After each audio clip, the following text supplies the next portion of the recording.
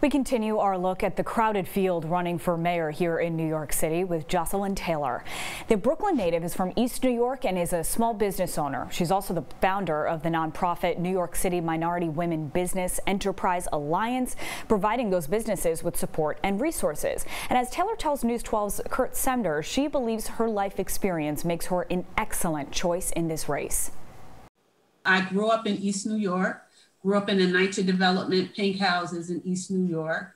I'm a single mom, I'm a business owner. The reason why I decided to run for office is because I'm tired. I mean, we've been having the same conversations over and over and over again about these issues. There's definitely a housing crisis. We're talking about people making $15 an hour, and then we're building $2,000 a month apartments. It just doesn't go. We have to cut off the path to guns getting into the city, right? But one of the things that I say is that, you know who's not out committing crimes? Someone that has a decent job that's going to allow them the opportunity to be successful and purposeful every day. Every child, when they enter the first grade, should get some type of technology.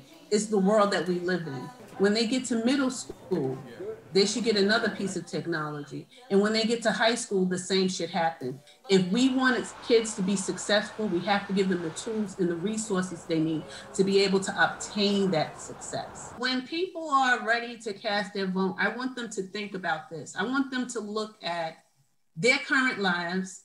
I want them to look at what's going on around them. And I want them to think about how they can make this decision that's going to change that dynamic. And then I want them to look at my lived experience and how it relates to theirs. And I want them to understand that those lived experiences are the things that are going to have me become mayor of this city and have a different perspective, the perspective that they need.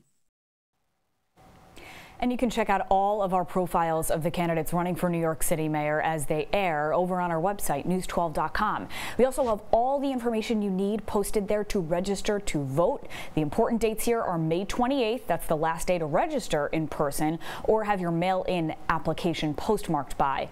And if you need to change your address, that needs to be done by June 2nd. Primary election day is June 22nd.